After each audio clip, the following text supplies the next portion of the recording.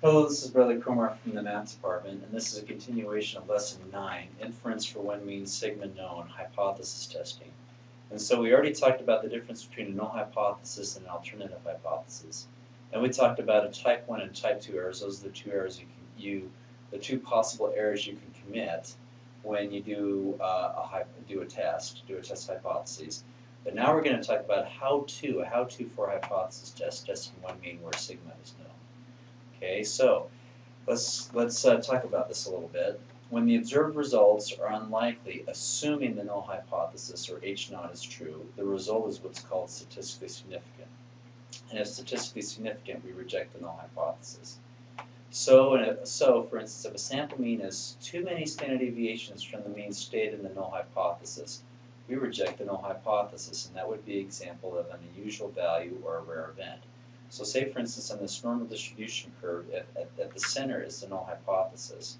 If we get a sample mean that's out here, x bar out here, or perhaps out here, that would be an example of an unusual value relative to the null, and therefore we reject the null hypothesis. Okay?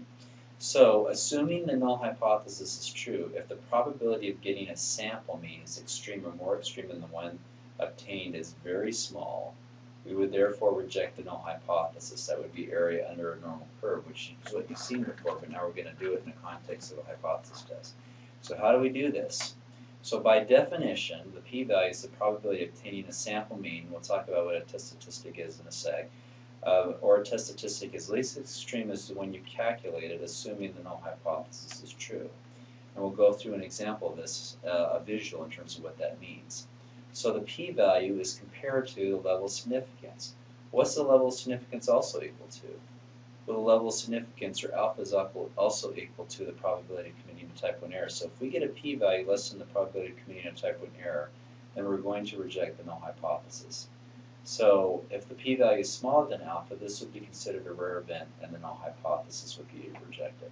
One more note here, the guidelines must be set prior to the analysis, meaning we need to set our level of significance ahead of time before we do our analysis and compare our p-value to the level of significance. Okay, so if a p-value is smaller than alpha, this would be considered a rare event, and the null hypothesis would be rejected. Here are examples of rare events or unusual events. If we're doing a right-sided test or a right-tailed test, if we get a result, a sample mean that's out here, that would be considered a rare event. If we do a left-sided or left-tailed test, if we get a sample mean out here, that would be considered a rare event.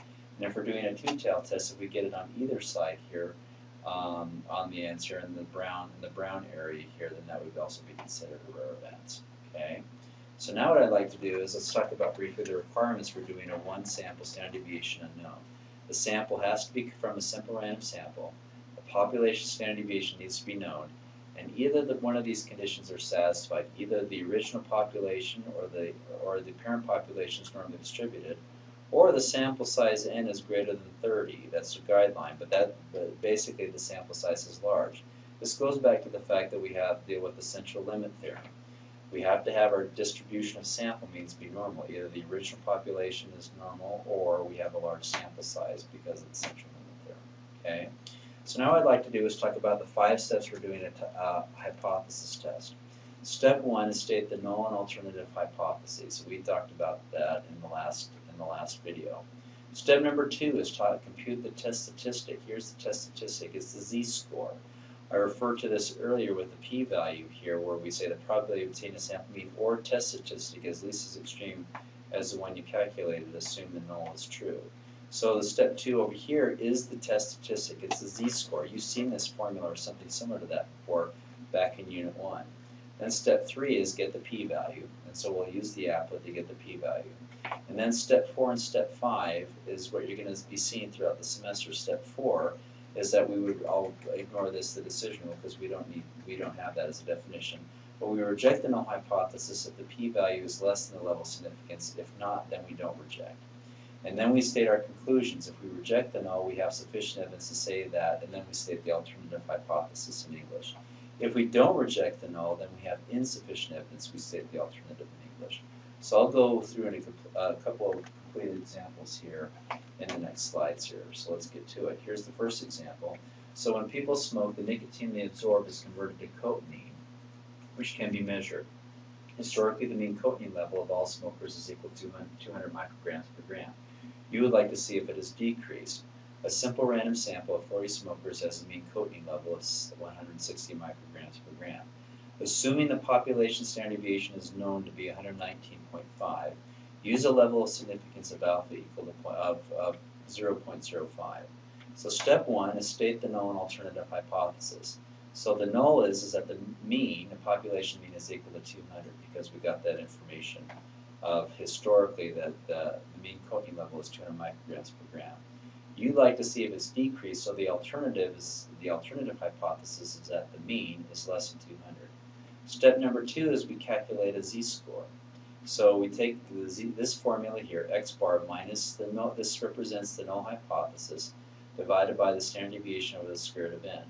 So we take the sample mean we got, which is 160, minus the null hypothesis, which is 200, divided by our standard deviation, which is 119.5, the population standard deviation, and we divide that by the square root of 40. And then we solve for all this, and we get a negative 2.117. Now, does that look like a rare and unusual event or value?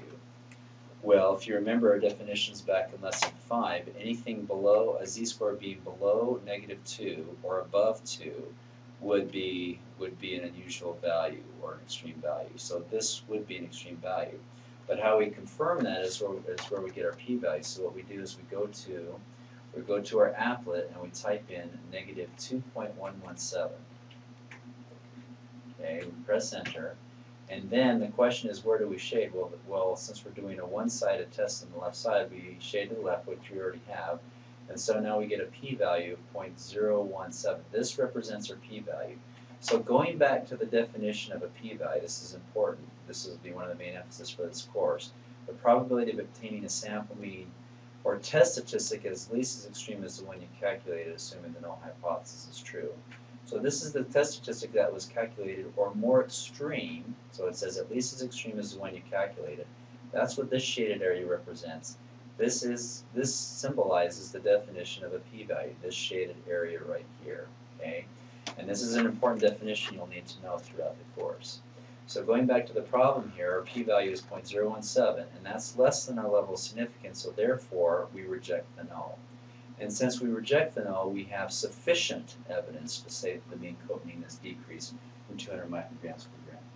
So now what I want you to do is that I want you to stop the video and I want you to go through this example by yourself.